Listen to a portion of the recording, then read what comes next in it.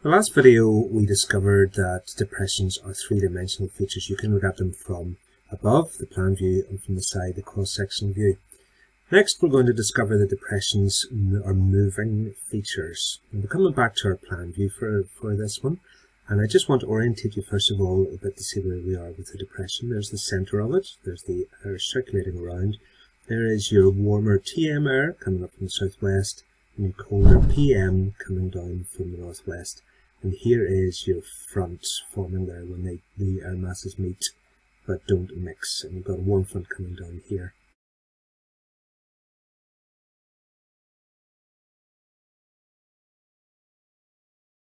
Now what I want you to do is to watch what happens to this as I animate this forward over the next few hours. And what you're going to see is it moving from here across the British Isles. Here we go.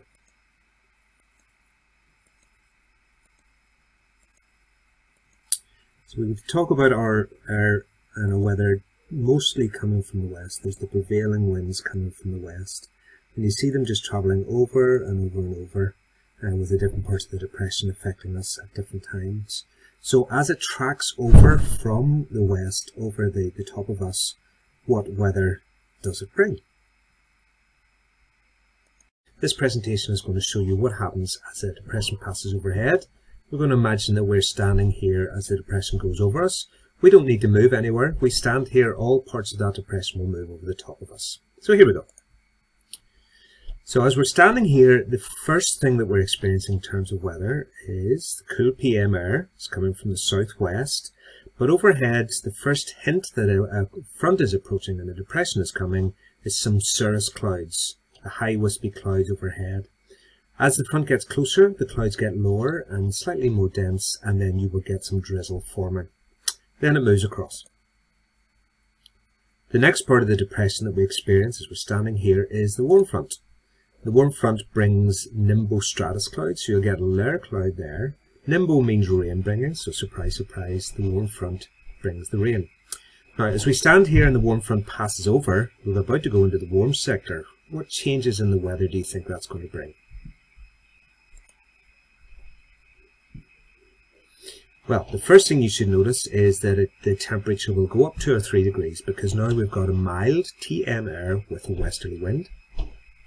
You'll get maybe a little bit of stratus cloud, maybe no clouds, but if it do, it's very, very low and it tends to be patchy, and you will get little or no drizzle. The key thing here is that it's much, much milder, 2 or 3 degrees warmer.